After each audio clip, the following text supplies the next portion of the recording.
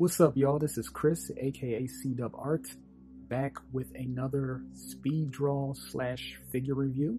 Now, come to think of it, I don't really have an official name for these types of reviews, so I don't know, maybe you guys can help me out here. Maybe type in the comments what you think these segments should be. I have my regular speed draw videos, and I have these, what I'm calling hybrid speed draw / figure reviews. So maybe one of you guys has a better name for this particular segment. If anyone does, I like it and I think it's good, I'll pin your comment, and that will be what we move forward with as the name for these types of segments. In any case, this time up we have the long-awaited McFarlane Kickstarter Remastered Spawn figure. I've admittedly had this figure for a couple weeks now, but I was waiting to get a couple other things so I could really do this review justice. Mainly a new camera, as well as another figure that I really felt I needed to complete this review. But even just looking at this box here, this thing is crazy. So well built and made for displaying your figure. I almost didn't want to open it up. I'm not going to go into all of the ins and outs of the box because, as I've said before, these are just mini reviews. I'm not going super in depth, but you know, those will probably be my last words. I'm probably going to go pretty in depth into this figure just as far as comparisons and all the details of it, because it certainly deserves it. This figure's gotten a lot of mixed reviews and unjust hate in my opinion, but it's also gotten a lot of praise. So now you'll get to see what I think of it from an artist perspective. Real quick, before we move forward, for those newcomers, I am an artist. And if you notice that colorful Spawn print in the background there, sorry to say it does not come with this Spawn figure. That is my artwork. So if you're interested, you're definitely going to want to head on over to CDUBBART.com. That's my personal site. There you can get plenty of incredibly affordable art prints, just like this one, along with many others, as well as custom prints and comic book issues from my very own creator-owned series, Summons. I also have a nice selection of limited edition signed comic covers that I drew for various indie titles. And of course, I do a bunch of commission artwork as well. So if you are a fan of art, do yourself a favor, pause this video and head on over to CDUBBART.com and check out my stuff. You will not be disappointed. I'll make it real easy for you and put the link in the description below. So you ain't got no excuse. So now we got the plug out of the way, without further ado, let's get on with the review. One more thing about this box, I saw a few reviews of a couple people likening this to a shoebox, and I just immediately thought, this does look like I got some new edition pair of Spawn themed sneakers. I got those new Spawn Force ones, new Al Simmons. Okay, so here is Spawn in all his glory outside of the box and packaging. Again, this isn't like an unboxing or anything like that, so I'm just going straight to the goodies. And as for first impressions, I don't know, man, this guy looks damn good. He looks good. He looks good. I'm thoroughly happy with him. I'm happy with everything from the airbrushed paint apps to the detailed, textured, almost leather-ish cape with the folded hinges, all the way to the newly updated metal chains. For those of you who are unfamiliar, this was a remastered, updated release of Todd McFarlane's first Spawn figure that came out in 1994, I believe. It's pretty much a one-to-one updated recreation of that figure, complete with pre-packaged comic book and plastic clamshell figure casing. This was Todd McFarlane's first Kickstarter, and I believe it broke all kinds of records, made over $3 million.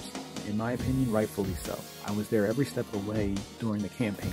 A lot of stuff we got that were add-ons because it kept just breaking stretch goals. We weren't initially going to get those metal chains. We weren't initially going to get a bunch of accessories that I'll show you in a few minutes. And honestly, I think this is such a great figure that I think it stands up to a lot of high-grade import figures. I think that's what Todd McFarlane's goal was with this particular release. I don't think he was trying to match the typical Hasbro retail figure release. I think he was trying to go against import figures. A bunch I'll show you so you see what I'm talking about when I say that this stands up against $50, $60 to $100 Japanese import figures. I'm not kidding. You be the judge, but I'm just telling you what I think. Just to give you a close-up of the figure, now that I can actually do that. Again, I think the details are amazing. You can see that airbrush in the abs. I'll get to that abs in a minute. There's been a lot of controversy over that. These metal chains that are almost tarnished to give it that grimy feel. Again, you can see what I mean about the textured cape. All those details, it's like leathery texture that the cape has been given. And even these hinges, I was skeptical about. You can see them up close, but from just having the figure stand there, they almost blend in.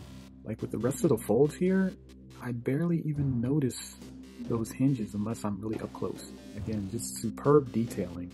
And here's Spawn with his first set of accessories I'm going to show you. He has his necroplasm effect pieces here. I'm a little on the fence about that dagger there.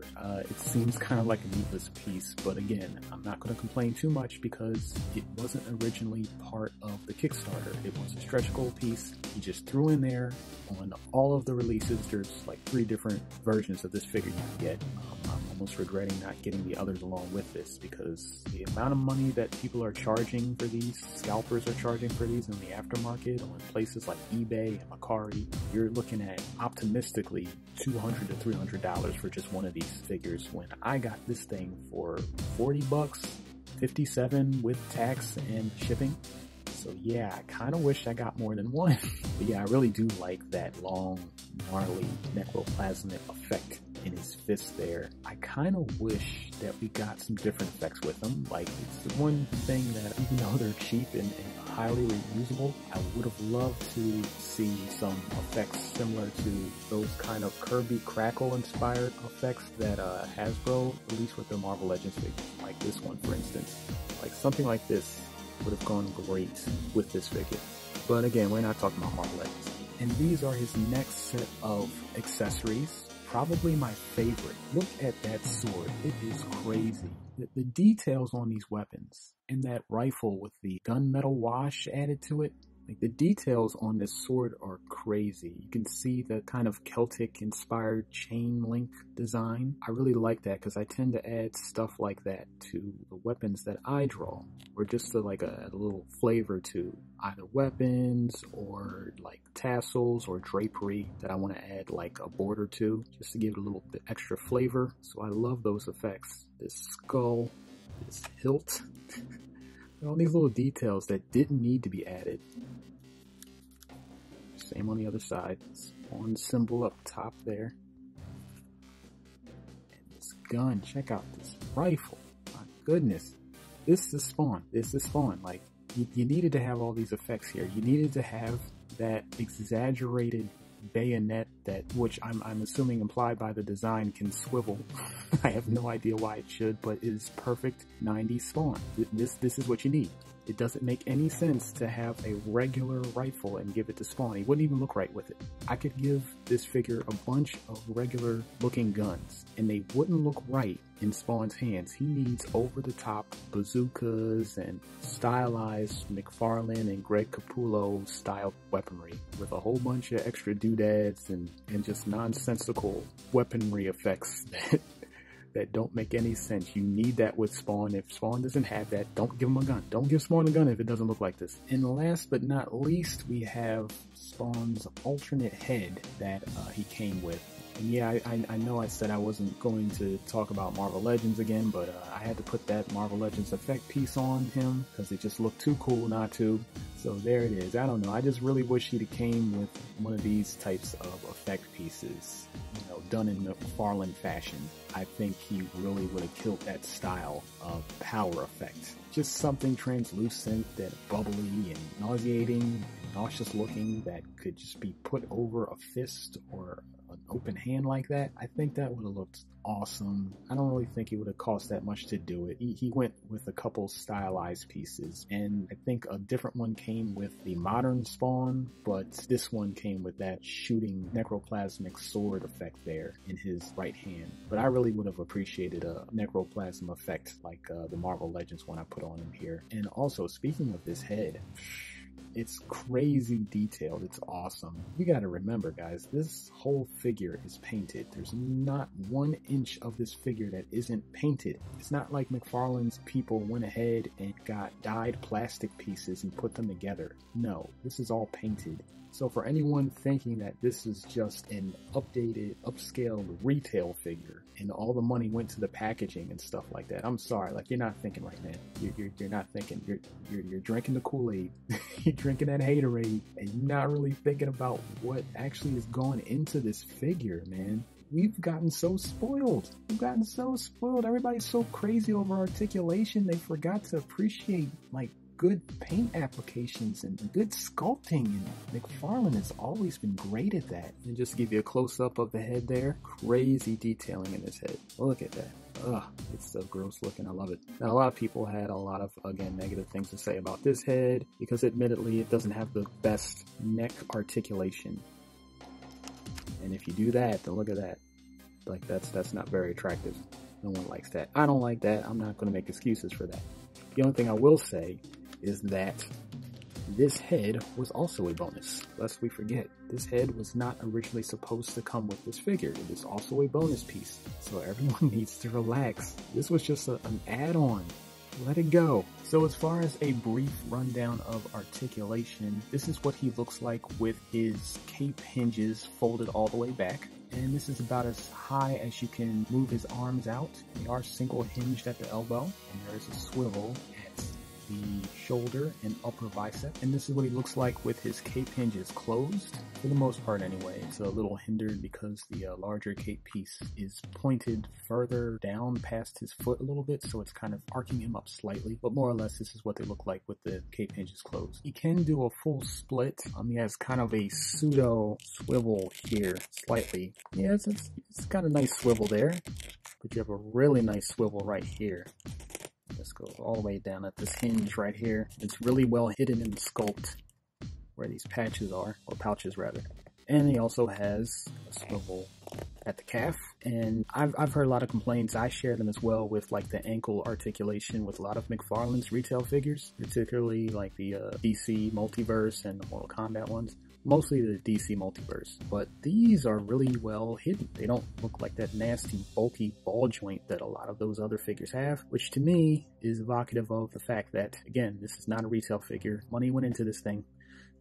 You know, pay attention to it. So maybe he will start using some of these techniques in the retail figures, so they'll look better. I have no doubt that on some level he will start incorporating a lot of these mechanics into his retail figures. But the main thing that everybody's complaining about is that torso, that pre-posed torso. Oh man, McFarlane, you almost had it. You almost gave us a perfect figure. If only you could have just given us a freaking regular ab crunch. Why in the world would you give us this pre-posed sculpted torso? You ruined the figure. Of course, I think this is nonsense. I do not think he ruined the figure with a pre-posed torso. This is fine. It's fine. It's okay, guys. It's fine. In lieu of a practical ab crunch, he gave us this waist swivel joint, and there is pliable plastic here, so you can get some range here. Again, it is not the best, I'll admit, but don't act like this Spawn figure can't move. Don't act like this Spawn figure can't pose. It can pose, man. Stop acting like this thing can't pose. And now on to the height comparisons. This is what I was waiting for. Again, I had the McFarlane Kickstarter figure on the way. I did not yet own a Mortal Kombat 11 Spawn figure, which is on the right there. And I certainly did not own the 10th anniversary McFarlane Toys Spawn figure, which is on the left over here. So yeah, I wanted to have all three of these to really get a clear comparison, because these are the three figures that I've been wanting to own. ever since I heard about the Spawn Kickstarter. Obviously, the most similarities are between the Kickstarter figure and the Mortal Kombat Spawn, but all three of these couldn't be more different from one another if you really think about it. Back in the day, this 10th anniversary Spawn figure was probably the most articulated figure maybe McFarlane ever released. There's a lot of great things about this figure. Again, great sculpting, especially in this cape. The real chains, this was real popular in like the heyday of McFarlane toys. He always added these touches that really set his figures apart from the rest. But the crazy thing about this one is, anybody else want to maybe give me a count of how many times I've said the word crazy in this video? I'm just interested. But the interesting thing about this figure is the accessories that he came with. He came with this incredible crucifix kind of gravestone cross base that is really tall. It's the same one that I just displayed the Kickstarter Spawn on, and it's awesome. It's worth the price of this. Even on the aftermarket, if you guys can find this figure, if you don't own it already, I definitely recommend hunting this down and seeing if you can get it for a fair price. It's going to be up there because it is an older figure. Again, the 10th anniversary, and at this point, you know, what are we going on?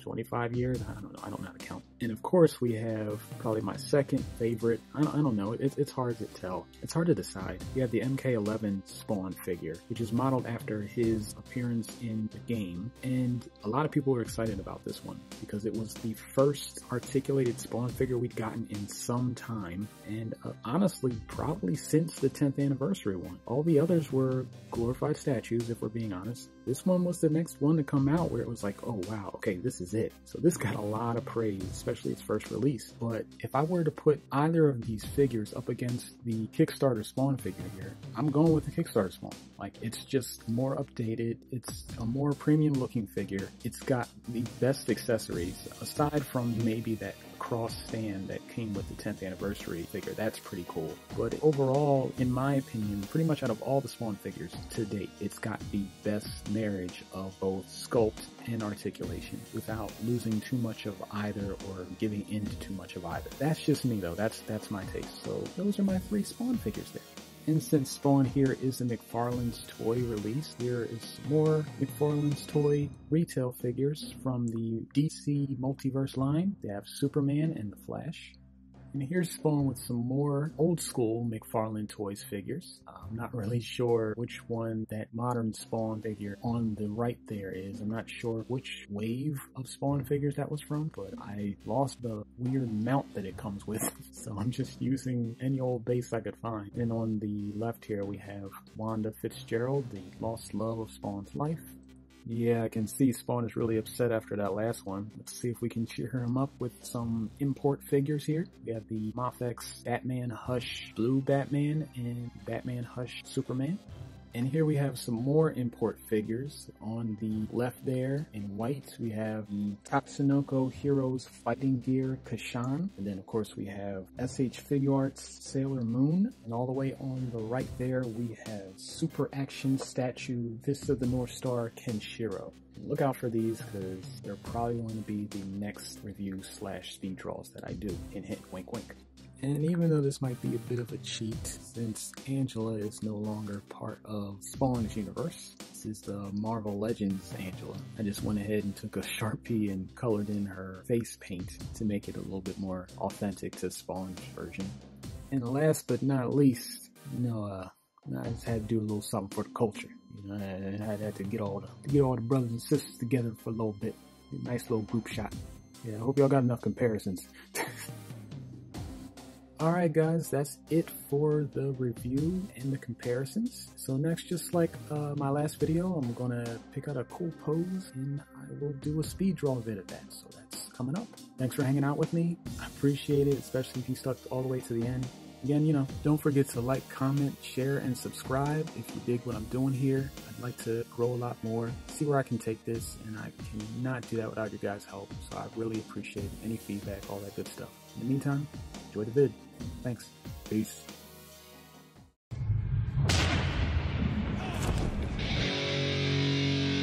J-Squad.